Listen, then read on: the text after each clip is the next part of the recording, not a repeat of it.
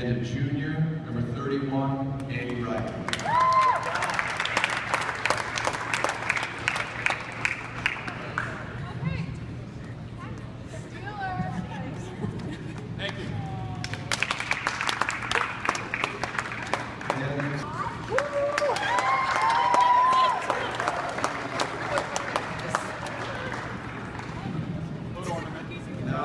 You guys come in here, you take second at the tournament.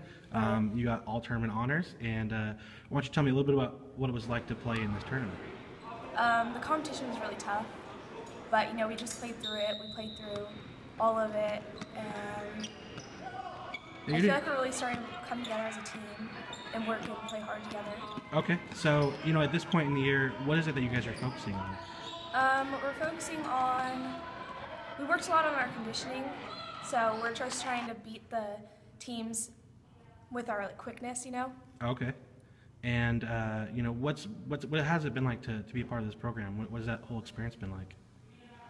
It's been great. Like, we've been doing a lot of team bonding experiences, and not just coming together on the court, but also coming together off the court and coming together as a team.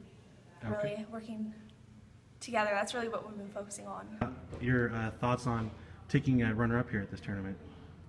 It was a bittersweet. We had our sights on, it just wasn't our night. We had our sights on taking, the championship, but tried hard. A lot of things didn't go our way, and we learned a lot. We got teams defending us different ways now, and it's just one of those games where. It seemed like River Valley was pretty tough in transition late in that game. You guys are trying to make some opportunities to give yourself some possessions, back to back. What do you think gave them the edge in this one? They just outplayed us. They played a good game.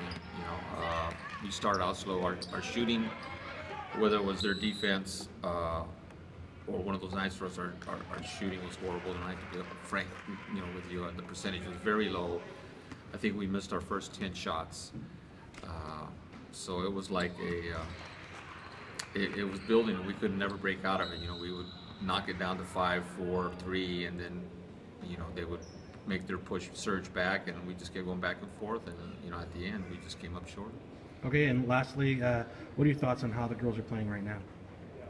We're definitely playing a lot better than we did last year, but we're going to have to play a lot better when we enter league. I know that the 5 losses that we've suffered, I'd say out of those 5 losses, maybe one of those teams, personally, from what I've seen and know, is better than the teams in the SFL. So I tell them, it's going to be a fight every night for us, and we just take one game at a time, and we got to come in with our A game.